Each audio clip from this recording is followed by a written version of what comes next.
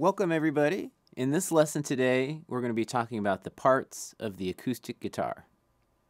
First, we're going to start over here with the body. This is the body of the guitar. If you look right here where the strings are coming out of the body of the guitar, we've got the bridge. Here we have the sound hole, and that's where the sound is projecting out of the guitar. Some of you may have a pick guard, and the point of the pick guard is to help protect your guitar from any strumming you do with a pick. Also, most likely, you probably have a 6-string guitar, and real quick, let me talk about the notes that each of these strings are. If we start with the lowest, we have the note E. With our next string, we have A, followed by D, G,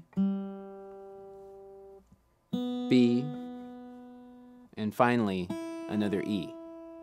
And if we're going to number these strings, we actually start with the highest, the high E, and that's going to be the first string, followed by a second, third, fourth, fifth, and sixth, back with the lowest. Finally, with the body of the guitar, you may or may not have a cutaway, and that's this section right here. The cutaway in an acoustic guitar helps in enabling you to play higher on the fretboard.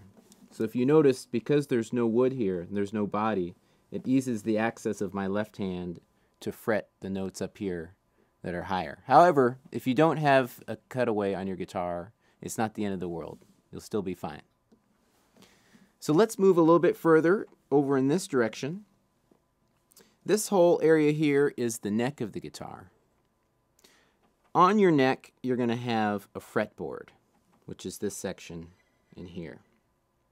On the fretboard, we have frets, which are these metal objects. And finally, we have what are called fret markers. And those are a visual aid for you to see where you are on the fretboard. Most guitars will start with the 3rd fret and have a marker, and we'll go in odd numbers for the next few. We'll have the 5th, we'll have the 7th, the 9th, and then at the octave we'll have the 12th, followed by the 15th, 17th, and possibly 19th, although this guitar actually ends at the 15th. And if you look at the top of your neck as you're looking at it, you may also have dots, which are also fret markers that are similar to what are on the fretboard. Finally, the last major part of the acoustic guitar is the headstock, which is located up here.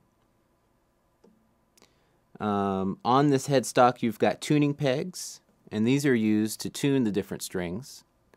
With the ones on top here, if you turn them counterclockwise, that makes the strings higher. And if you go clockwise, it makes it lower. And then also we have the nut, which is located right here. And this is where the strings are passing across before they reach the tuning pegs. Your guitar also may have strap buttons on it. We have one located, at least on this guitar, on the underside, right here. And we have another located over here. And so you would take a strap, connect it here, and then over to here, and then over your body in order to hold the guitar when you're standing. Finally, this particular guitar is an acoustic electric guitar. So you may have already noticed I have a cord plugged in here. So that allows you to take your acoustic guitar and plug it in to either a PA or an amplifier in order to get a louder sound if you're perhaps playing a large room or a concert. This guitar also has controls here for the electric portion of the instrument.